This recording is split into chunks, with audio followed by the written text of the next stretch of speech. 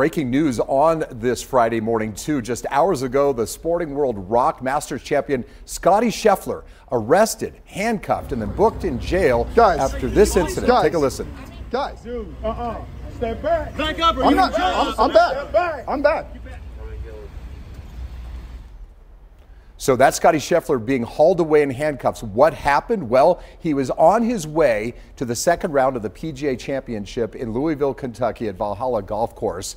And after he was handcuffed, evidently ESPN reporting that he had failed to follow police orders during a pedestrian fatality investigation. That's why the police, Madison, were already there.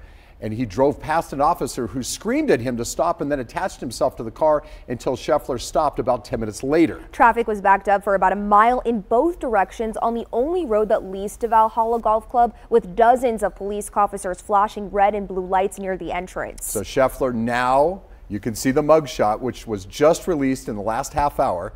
He's facing 4 felony charges. I should say he's facing 1 felony charge is what I've seen, and 3 misdemeanors in this case. And the felony charge includes second-degree assault on an officer. I'm assuming, Madison, that 1 felony charge would be when the officer attached himself to the car and he kept driving for about 10 more yards. And it's important to know that this is the world's top golfer. He is set to tee off in just 7 minutes from now. And this is the official statement from Scotty Scheffler via the PGA Tour. He says in part, quote, "There was a big misunderstanding of what I thought I was being asked to do. I never intended to disregard any of the instructions. I'm hopeful to put this to the side and focus on golf today." We did see Scotty warm up this morning. Yeah, his tee time is coming up here in about 6 minutes. So, boy, I don't know how you focus and play after that ordeal just hours before your tee time. Going to jail or eating your Wheaties in the morning. I mean, my goodness. Right?